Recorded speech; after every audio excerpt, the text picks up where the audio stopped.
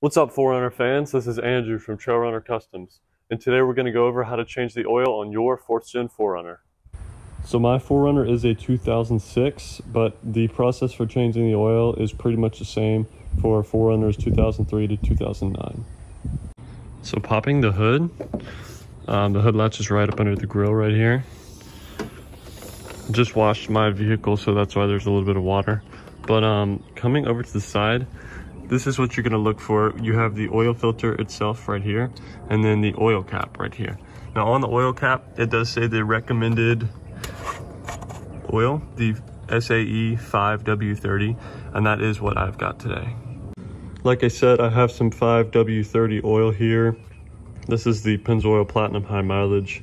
I don't really think that there is too much of a difference depending on what type of oil you get, but this is just what I went with because it's what the previous owner of the car used, and he told me he recommended it.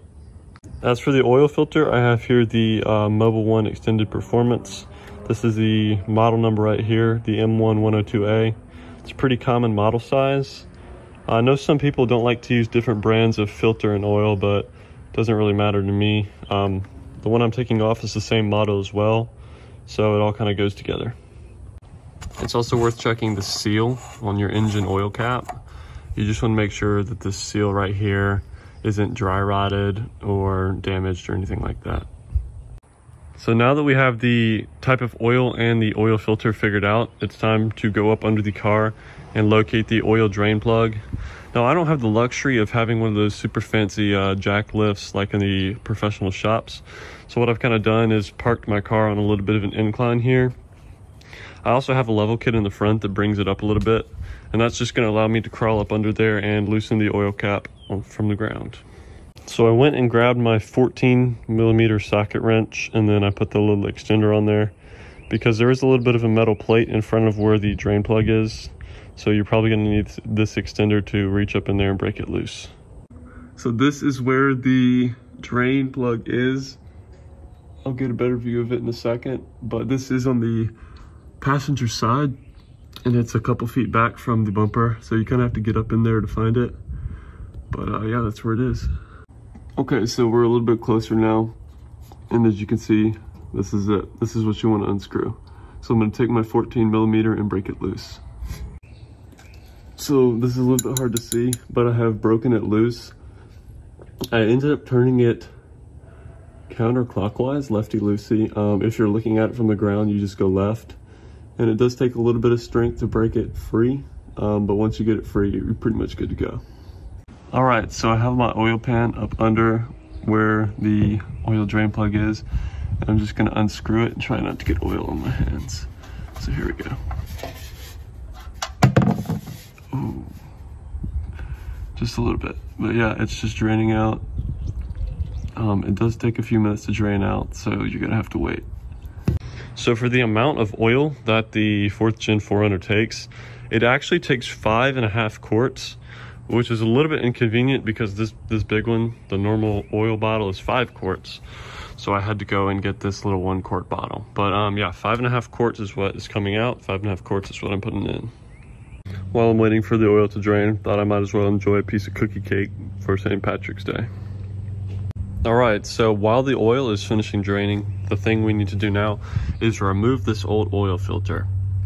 Now, for those of you that own a 4Runner, you know that it kind of sucks having an oil filter that is upside down, because when you try to unscrew it, hold on, when you try to unscrew this, the oil leaks out from around here and spills. And it's really inconvenient, and in the past, I've like tried to put a rag there or something to stop it. But one of my friends actually taught me this trick with a water bottle that I'm about to show you guys. It's really helpful. So to break the oil filter loose, I have one of these oil filter little grabber things. These are really convenient. But if you don't have one of these, I would recommend either channel locks or some big pair of pliers. Just something to get it like around so you can twist it off, because it can be pretty hard to get off. Let's see if I can break this loose here. There we go, it's starting to turn. Yeah, it's coming. There we go. I also removed the oil cap to help it kind of get airflow when it's draining out the bottom. So I just checked the oil down bottom and it's a very, very, very slow drip, which means that it should be a good time to take off the oil filter. So let's do that now. So the oil trick is, all you gotta do is get a water bottle and you put it where this hole comes out on the bottom, because the oil will leak into this here and go through the hole into the bottle. It kind of acts as like a little catch pan. But make sure your oil isn't hot, because you definitely do not want to melt the water bottle. So here we go. So just put it on the hole on the underside and then start to loosen it up. As you can see, the oil is starting to seep out into the hole and into the water bottle. If you have already drained the oil, it shouldn't be too much that's leaking out, but you're gonna need to put this there so you don't make a mess. And then you just, a lot comes out when you take it off of the threads, but as long as you have the bottle in there, it should just flow right into it. So you just kind of let that drip out, and once it's pretty dry, you could take a rag and wipe up all the excess oil that doesn't drain out, and then you're ready for your new filter. So now you just take like an old rag and put it over here to stop the oil drip and soak up all the extra oil.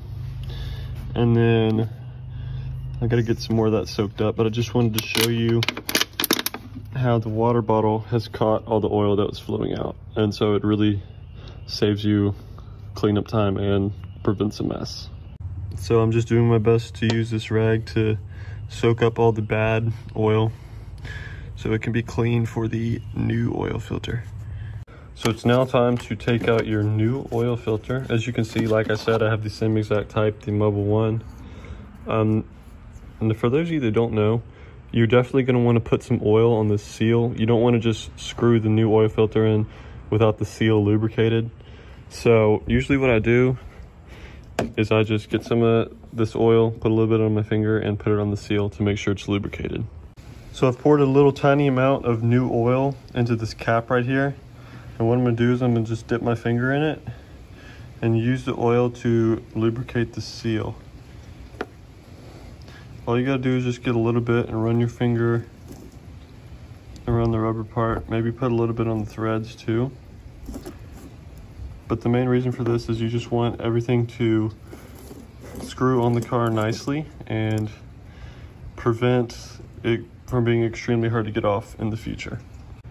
All right, so we've got it lubricated, and now we are just tightening up the oil filter. All you do is just screw it back on. And then what I would recommend doing is just tightening it up as hard as you can with your hand.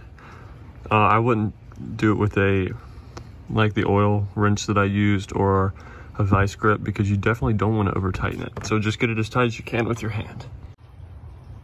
Just snugged it up right there, and I think we're good. All right, so we're back under the car. And as you can see, pretty much all the oil has drained out. So I'm going to get my drain plug and replace it. So here's the drain plug. It also has this little gasket. You just want to make sure that is not broken or damaged. And then I'm going to clean this off and screw it back in. All right, so I've cleaned off the plug and now I'm going to screw it back in. All right, so just find the hole and tighten it up with your hand, and I'm going to come back and tighten it up with the 14mm. So I've got my 14mm socket wrench, and I'm just going to snug it up. I've already hand tightened it, but I just want to snug it up a tiny bit. There we go. All right, so now that we have replaced the oil filter, drained all the oil, and reinstalled the oil drain bolt, it is now time for putting in the new oil. So the hard part is past. All you gotta do now is grab a trusty funnel like this one. This one's a little bit longer just because this is on an incline, so if you use a traditional funnel, it'll kind of be sitting like that, and it'll be a little bit hard to put it in there. So I just use this one, and I fill it up.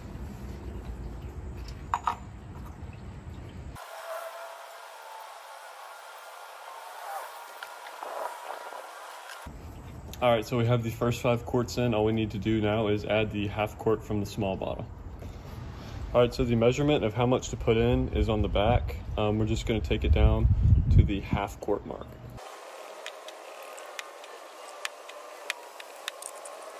To show you, I took it down to this 1 pint mark and we're good to go.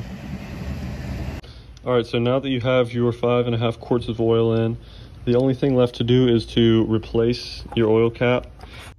All right, so now we just need to crank the car, and then we will let the oil circulate around, kind of move around in the engine, and we will check the dipstick. So it started raining on me. I still have the engine circulating the oil, but we had to back up into the garage a little bit. All right, so we just took the dipstick, and as you can see, the oil level is pretty much full, right where we want it. So we've circulated the oil, and we are officially finished with the oil change. Are you finally ready to make your Toyota stand out? Elevating the style of your vehicle does not have to be difficult.